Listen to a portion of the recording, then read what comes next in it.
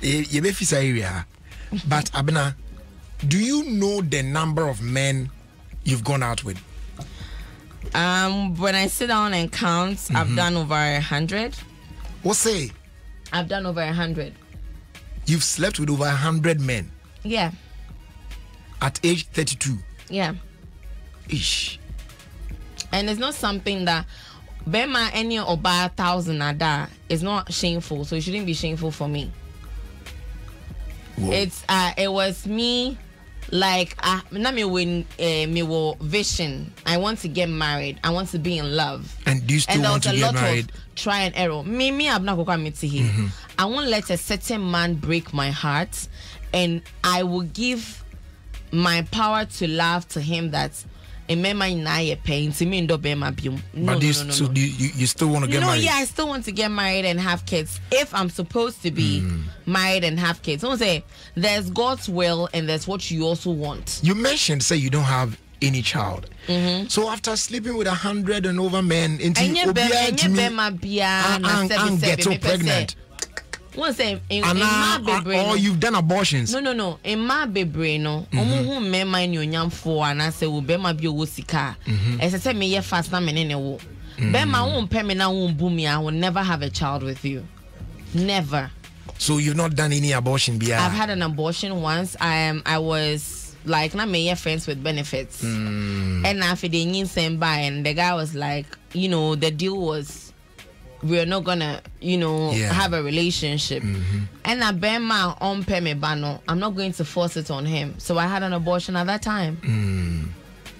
Wow.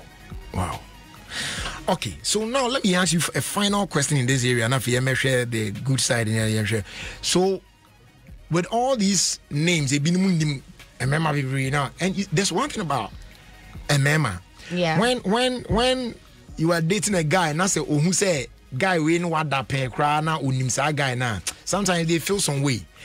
It's so their ego. It's their ego. Yes, and it's real. Yeah. And with this in mind, now with all these men and your business be campo no ebia Obama Kokra that will finally want to marry you, can't deny with a one can. So it is a no credit.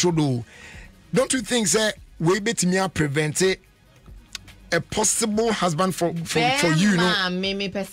not marrying you.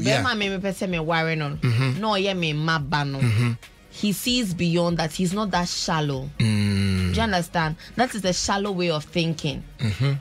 It's a shallow way of thinking. It's like there are females that have been abused all their life by men. Yeah. So just because they have been abused, they don't deserve love and care. Is that what you're saying?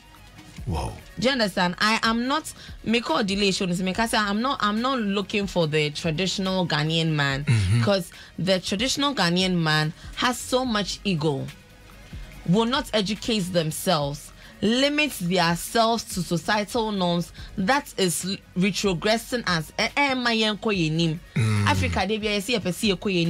We want the people from the diaspora to come, but we are not ready for change. Yeah. We are not ready for change.